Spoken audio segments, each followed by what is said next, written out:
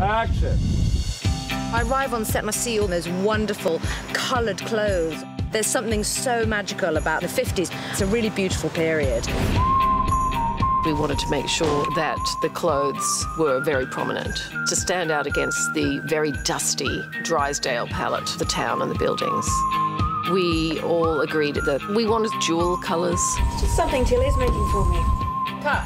Dark reds, mustard yellow, gorgeous emerald greens. It's a fantastic script, it's a fantastic story, because people's journeys are all depicted through the clothing. Our genius here does make them look different, less like themselves and more like they want to be.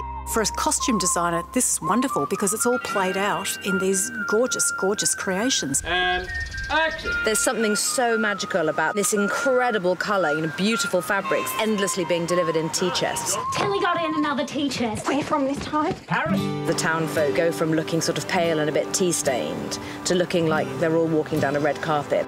They should not be wearing things that are, Gucci or Prada, and yet they are. They're tottering about in heels in the Australian desert. I just love that. And it really does something very, very striking to the visual image of the story.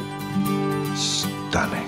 We hired from costume houses, from people's private collections, sourced an enormous amount of fabric, feathers, etc. out of Europe, and found some extraordinary hats through vintage collections. There's more than 350 costumes that she's had to think about and piece together, and she's done that so well with her design.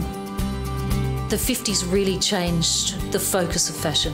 Everybody had to be very austere during the war years. And then Christian Dior came along and changed everything. Dior. Very good, Sergeant Featurette. My design, but Dior inspired. Tilly herself wears incredibly tailored outfits. The details, right down to the things that won't even appear on camera, are very exquisite. I had no idea she was so beautiful. There's a European sensuality and simplicity to the way that Tilly puts herself together. Designing the costumes, I drew pictures of Kate in the costumes and shapes and silhouettes, and then I showed the drawings to Kate. Stand by for rehearsal, guys. It's been fantastic having that level of collaboration with Margot and really keeping Tilly looking very, very different to the rest of the townsfolk. The red dress that Tilly wears to the football had to be very startling.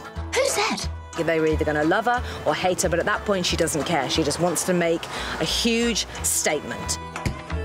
Margot felt very strongly that she really wanted it to have that elegance and that poise and that wow factor, but to not be in any way trashy or cheap.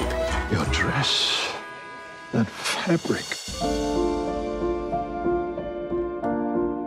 The film's really about the unearthing of lies beneath the surface. So the dresses and the frocks say a lot about the person. I think fashion should be exciting, it should be fun, and it should be accessible. I'm glad to have met you, Tilly Dunwich. You've enriched my life. That was terribly exciting, to create what were really works of art, not just clothes.